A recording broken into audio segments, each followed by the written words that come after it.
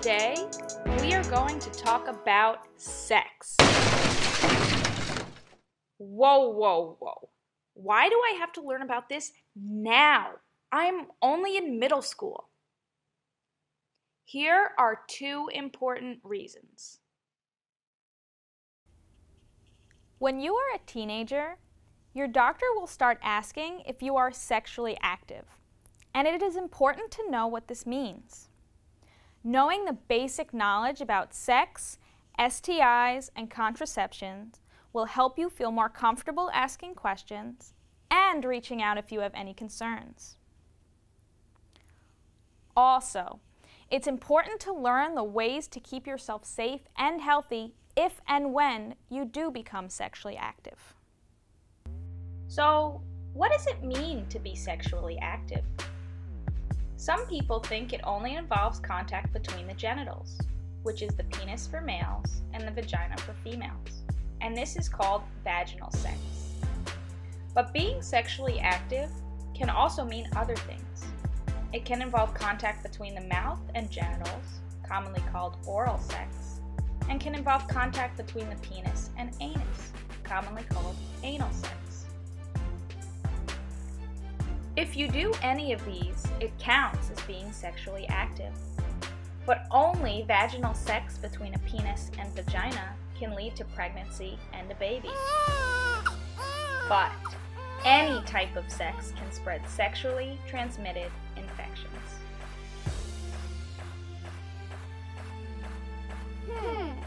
But what exactly are sexually transmitted infections?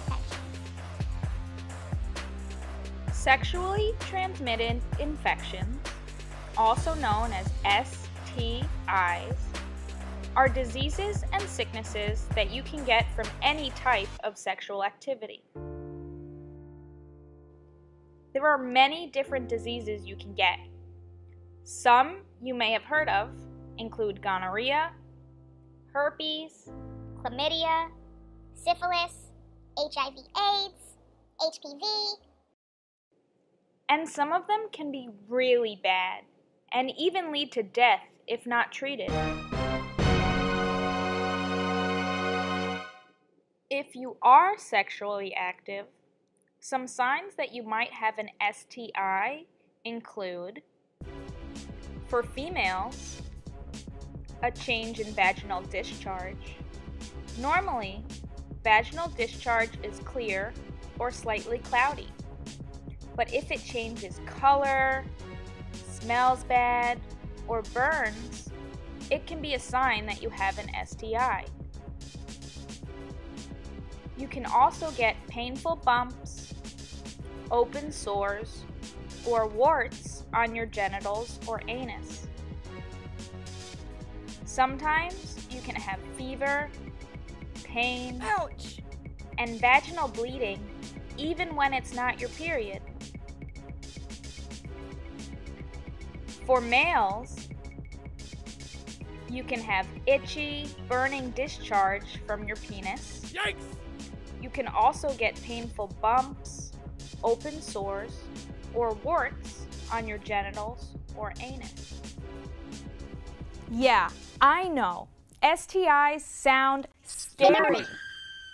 But for the most part, you can only get them if you are sexually active.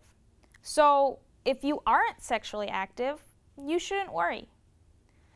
Sometimes though, you might have symptoms like a change in discharge, soreness, and pimples around your genitals.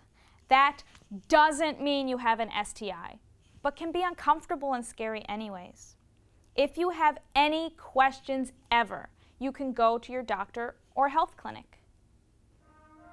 If you are sexually active and think you might have an STI, some STIs go away with medicine, but some you have for the rest of your life. Even if you don't have any symptoms, it is still possible to have an STI, which is scary because you can pass it on without knowing it. Oh no. So, it's always important to be safe and careful, and if you have any concerns, see a doctor. And don't be afraid or ashamed or embarrassed. Doctors, nurses, health clinics are there to treat you. And the quicker you get treatment, the better. One specific STI I am going to talk about is HIV. HIV stands for Human Immunodeficiency Virus.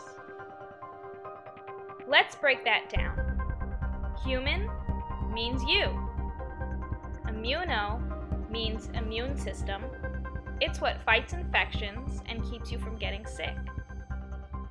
Deficiency means you don't have much of it and it doesn't work well. So, HIV is a virus that you get that makes your immune system not work. So you can't fight off the germs you normally can, and you can get really sick and even die. This disease is sneaky, and sometimes you won't even notice you have it until it gets bad. So, it is very important if you are sexually active to get screened for it at your doctor's office or health clinic.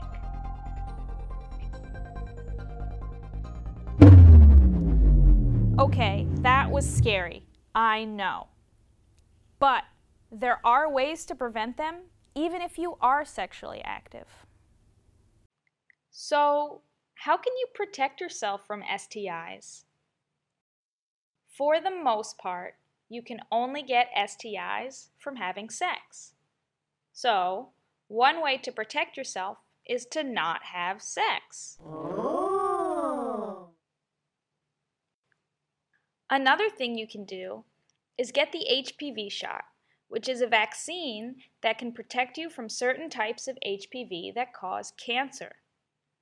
If you go to a doctor for checkups, you have probably heard of this vaccine, and some of you might have already gotten it. If you are sexually active, there are a few other things you can do.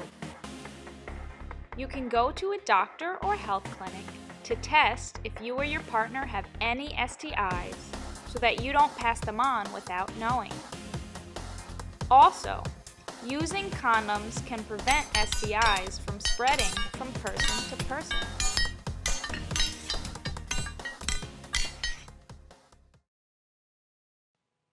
Now, let's talk about babies.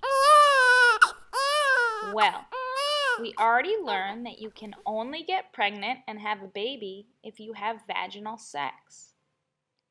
Let's talk about ways to prevent getting pregnant so that you don't get pregnant by accident and when you don't want to.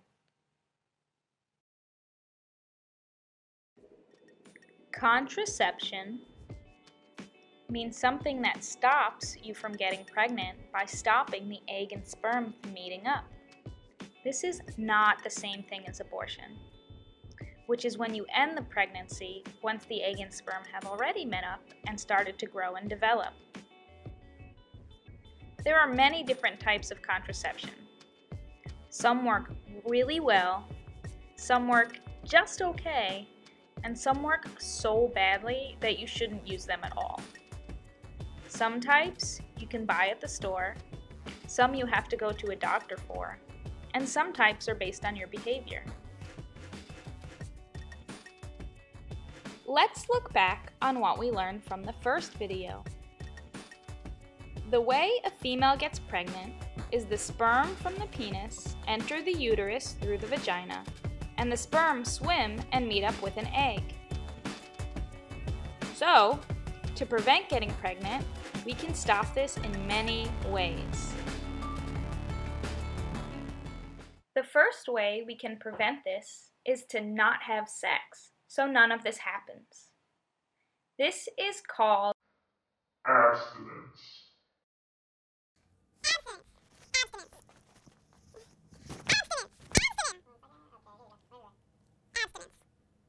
Let's say that again. Abstinence means not having sex. Abstinence Is a 100% guarantee that you will not get pregnant or STIs. But if you are sexually active, there are other ways to prevent pregnancy. There are ways to block sperm from getting into the uterus. An example are condoms. They are easy to use, you can buy them anywhere, and they are the only type that can protect against pregnancy and STIs. Woo! Yeah! Another way you can prevent pregnancy is you can stop the ovary from making an egg. Examples include the patch, pill, vaginal ring, and shot. You need to go to a doctor or health clinic to get these, and they all work the same way. They have hormones in them that stop an egg from being made. If there is no egg, the sperm have nothing to meet up with, and so there is no pregnancy. However, if you use any of these methods, you can still get and spread STIs. Another type is long-acting contraceptives, such as the IUD or implant. These ones you have to go to a doctor or health clinic for, and they are inserted into your body either in your uterus or your arm. These work for many years and are really good at preventing pregnancy, but they won't stop you from getting STIs. One more type of contraception is spermicide, and you can buy this at the store. Spermicides kill sperm, but they actually don't work so well on their own, and there is a high chance you can get pregnant. If you do use spermicides, it's best to use them with another type of contraception, like condoms, for extra protection.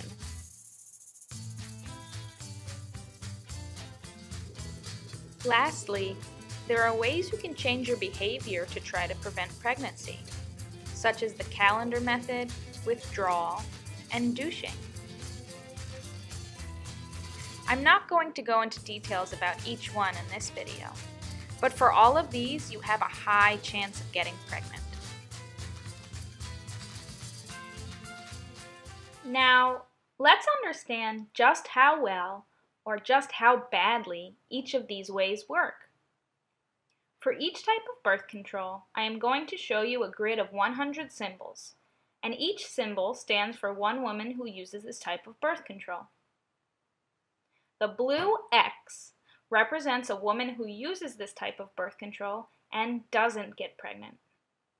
A red baby represents a woman who uses this type of birth control and gets pregnant. Let's start with a really popular type of birth control, condoms. So for 100 women that use only condoms for birth control, this is how many of them will get pregnant. So 18 will become pregnant and 82 will not. How about people that use the patch, pill, or ring? For these women, 9 of them will become pregnant and 91 will not. Now, let's explore the ones that don't work so well. Women that use behavioral methods, such as withdrawal, 25 will get pregnant and 75 will not. So, if you use this type of birth control, you basically have a 1 in 4 chance of getting pregnant. For spermicide, it is even higher, and 29 out of 100 women will get pregnant. Now, let's go to a type that works really well, IUDs and implants. For females that use IUDs and implants as birth control, only 1 out of 100 will get pregnant, and 99 will not.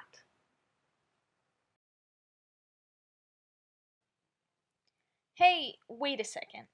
1 out of 100 chance of getting pregnant is pretty good. But what happens if I want an absolutely 0 chance of getting pregnant? And I mean 0, like no chance at all. And the only way to 100% guarantee you won't get pregnant or STIs is by practicing abstinence.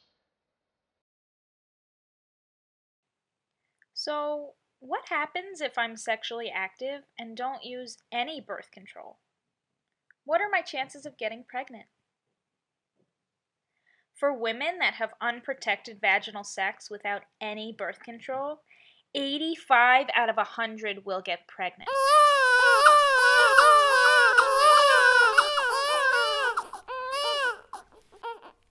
So, when do people start having sex?